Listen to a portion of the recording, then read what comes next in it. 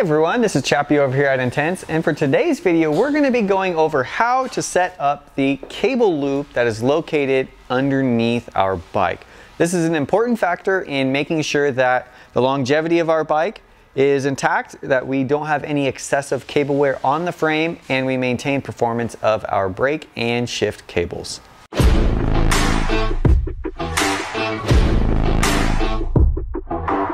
Alright, so when referencing our cable loop, this loop here is what we're talking about.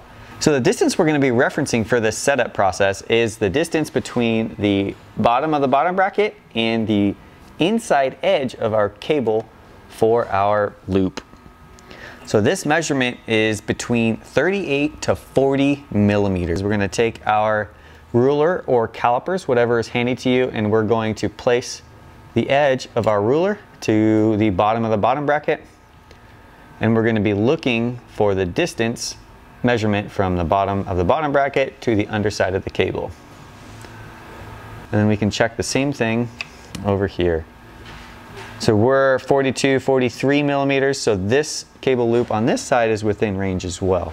So if you have too little cable loop, maybe your cables are tight. So what happens here is what we call the saw effect, where as the suspension cycles, everything's moving up and away, so that causes this area to extend slightly. So if it's too tight, we're going to be pulling on the cables, and it could be sliding that cable in and out of the frame or causing excessive wear to the mounts and or the cable and housing. If it's too big, this opens us up to situations where maybe it's getting caught on things and potentially could get damaged. That's why we want to make sure we're in that 38 to 40 millimeter range. And if we are setting this cable loop and we notice that it's not maintaining and the cables are very easy to move, what we'll do is we'll remove our zip ties and we will reinstall fresh ones and make sure that they are nice and snug. So we'll just take our zip ties off.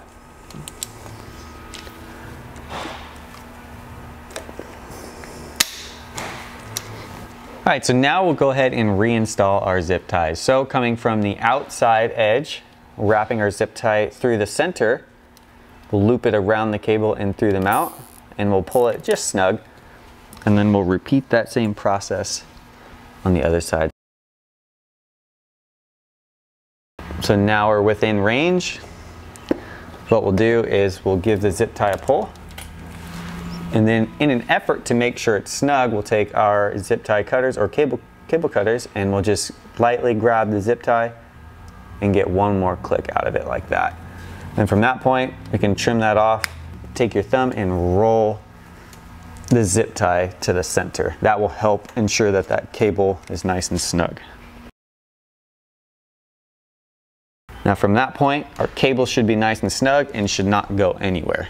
Alright, so there you have it. We successfully completed our cable loop setup. If you have any questions on this process or need any further assistance with this, don't hesitate to reach out. We're more than happy to help you. Thanks for choosing Intense.